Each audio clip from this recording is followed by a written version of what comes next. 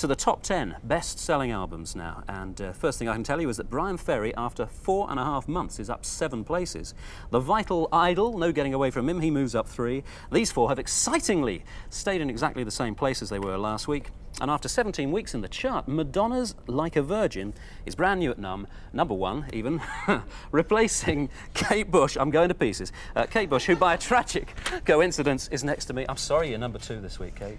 Well, I think that's pretty good. It's better than being number 3. You're right. What do you feel about Madonna and her sort of the marketing of the image like that? It seems very different to the way you've gone at things.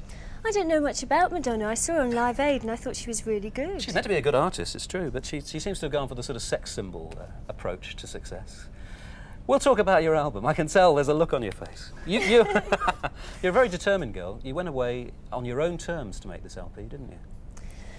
Yes, I wanted to make sure that we got our own studio together. That was the next move, really. I spent a lot of time on the last album, moving from studio to studio. And now we've got our own place and everything is brilliant. It makes such a difference. Is it difficult choosing the right sort of gear to put in there, the right people to work with in that studio, and the location, of course? I think it's really good because you can get everything you want in one studio, which isn't always easy in a London studio. What were you looking for? What makes your studio special for you? Well, it's got all the environmental things that we want, the right kind of sounding rooms, and we've got all the outboard equipment and the right kind of speakers and everything. It's what we want, which is why we did it. You say we all the time. It's very much, though, a very solo sort of thing. I mean, you've produced the thing, you've written the thing. Even though you have other musicians playing on it, you're calling the shots, aren't you? I'm in control, but there's no way I could do it by myself. I rely on very good engineers and musicians and people around me to advise me. Yes, how do you keep tabs on whether you're losing track of reality, you know, whether you're getting too self-indulgent? You mean in context of an album? Yeah.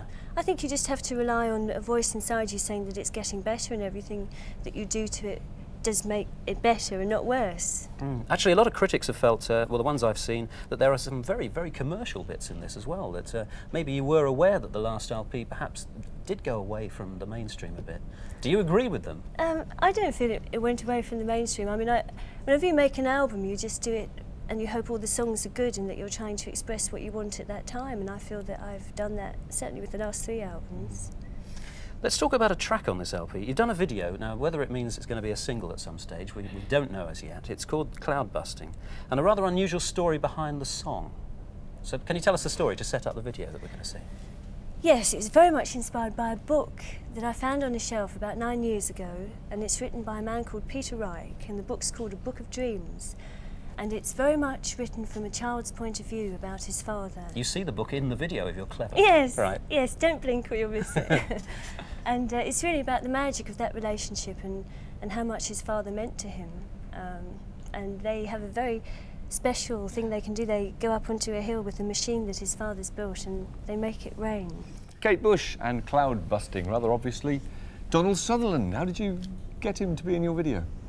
Well, we rang him up and said, would he be interested, and said yes. And what was he like to work with? I think that's the question. I think that is the question. He was brilliant, absolutely brilliant, and he was such a help to me as well. Fantastic, a real honour to work with him. And that's the new single as well, isn't it? Yes, it is. OK, thanks for coming in. Bobby Womack, again, the man who wrote It's All Over Now, and the classic, The Poet.